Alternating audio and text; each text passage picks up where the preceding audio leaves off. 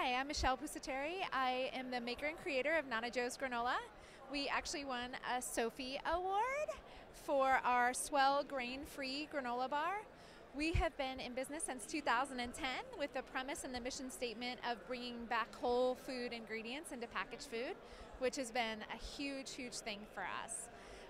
We are located in San Francisco, so most of our stores and our distribution is in San Francisco. We're in 270 stores throughout the Bay Area. We're in a lot of corporate accounts. We do food service, as well as we have some stuff at the airport. And we are online at nanajoes.com if you want to try our product, if you don't get a chance to do it at the Fancy Food Show. And we are also on Amazon. So what made you create this?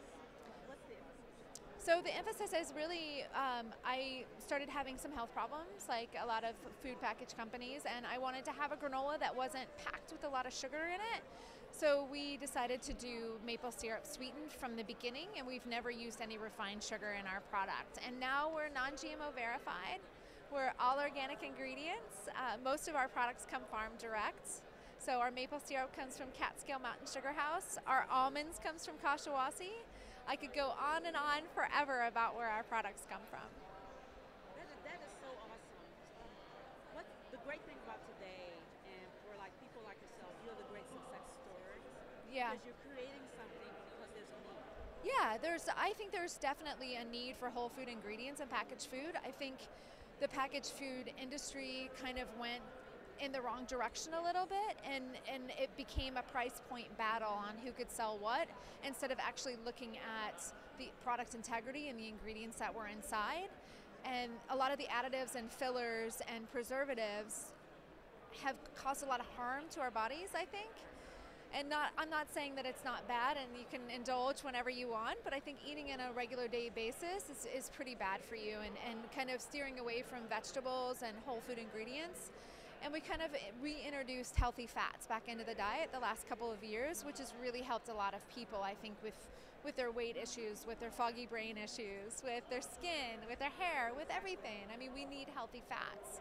So I think that's super important. And I am so glad to be a part of this trailblazing community. And I hope that, 10 years from now, we're not asking the same question about why aren't there more whole foods in packaged food. I think we were taught to bargain shop for our food, and when you want whole food ingredients in food, you can't bargain shop. You have to actually pay the money, and you're actually going to be full longer than you are with a bag of chips. So it actually works out. It does. I think you spend the same amount of money. It's true. It's true. You're healthier, you feel better. Yeah. Yeah, and you look better. I mean, I'll be 47 in July. You look awesome. Thanks. And I'm so proud of you. Thank you. You are the one that's creating the revolution. Yeah, I think there's a lot of us here. There's a lot of us here. Like Grandy Oates down there, he's been doing it since 2008. I had no idea. Yeah. So you're getting that recognition that you deserve. Yeah. Yeah. Well, thank you so much for You're welcome. helping the whole industry evolve. You're very welcome. Once again, what's your website?